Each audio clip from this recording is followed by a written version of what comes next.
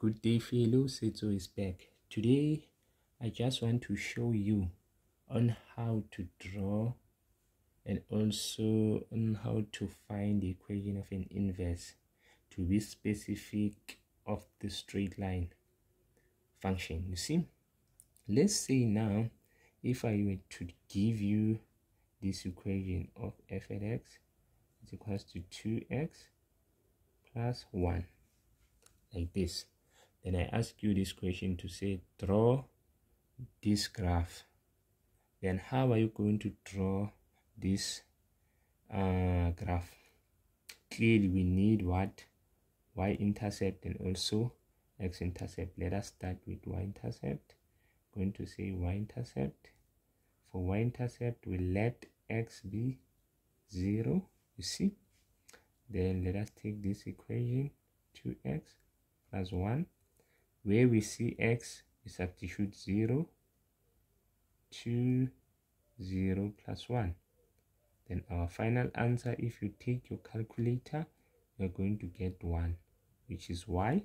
See, we know that our x is 0, then our y we got 1, just like this. Then now let us determine our x-intercept. For our x-intercept, we let y be 0, you see. Then we take our equation 2x plus 1. Where we see y, substitute 0. We have 2x plus 1, like this. Let us take this one to the other side. We're going to get minus 1, 2x. If you divide throughout by 2, for our x, you are going to get negative 1 over 2, which is negative 0.5 in a decimal form. Negative 0.5. We have 0 for y, just like this. Then now let us try to sketch this graph. It's going to look like, let me draw first, Cartesian plane. We have 1, 2, 1, 2, negative 1 and 2, sorry. Yeah, somewhere we have 1, 2, 1, 2, negative 1, negative 2, negative 1, negative 2. Let us plot. We have 0 and negative 1, this coordinate. Let us plot this one. We have negative 0.5 somewhere here and 0 is. Then let us join these two. Going to have something like this. See, this is graph of f. You see, is this graph a function or not a function?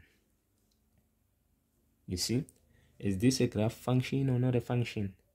Then for us to determine if the graph is a function or not, we need to use a vertical line test. You see, let me draw a vertical line test somewhere here. You see, it only touches this graph once at this point. Then it is a function. Why? Because a vertical line test touches this graph only once. You see? Then now we know that this one is a function. I want us now to figure out the equation of an inverse using this one. We already know that this one is, I will have enough space. We already know that this one, 2x plus 1, is a function. See, or it can be written in this format. See, it's also fine. To make this graph an inverse, this function or this equation an inverse, we are going now to swap x and y like this. You see, plus 1. Then now this is going to be our inverse. but we want to write this equation in such a way that y is the subject of the formula. Then we need to do what now? We need to take 1 to the other side.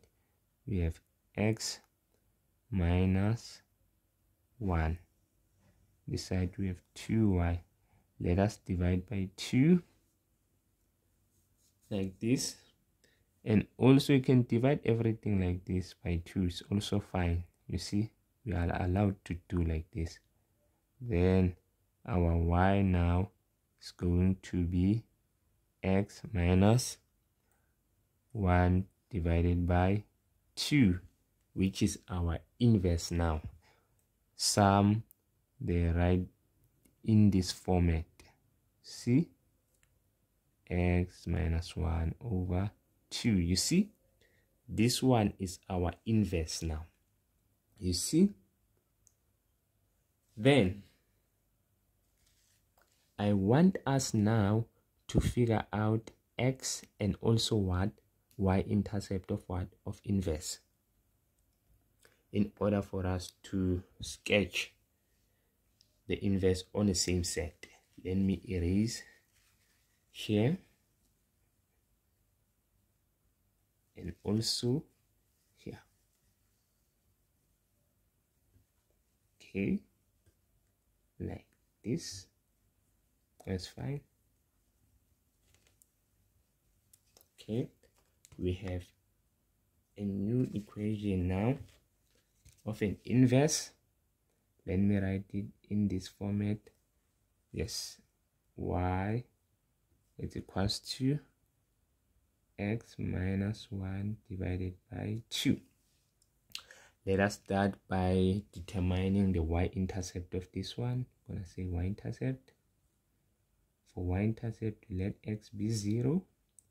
Then let us take this equation, x minus 1 all over 2. Where we see x, let us substitute 0 minus 1 divided by 2. Our final answer, if you take a calculator, we are going to get negative 1 over 2. You see, like this. Our x is 0, our y is negative 0, 5. You see, like this. Then now let us switch to x-intercept. We let y be 0. We write our equation of inverse, minus 1 all over 2. Where we see y now, let us plug in 0. Then we have x minus 1, 2. Like this, you see. We need to solve for x. Let us cross multiply. We know underneath this 0 we have 1. Then 2 multiplied by 0, we get 0. 1 multiplied by this, it won't change. We are going to get x minus 1, like this. Then we take 1 to the other side.